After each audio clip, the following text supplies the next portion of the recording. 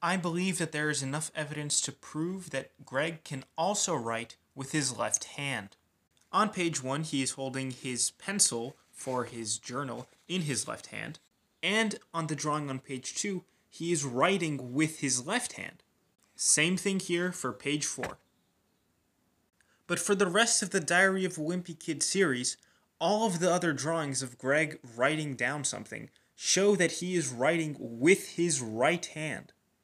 This also completely contradicts what Greg said in Diary of a Wimpy Kid Big Shot when he stated that when he one time broke his wrist on his right hand, he had to use his left hand during a test, and his handwriting was absolutely appalling. In fact, it's the reason why he calls his left hand practically useless.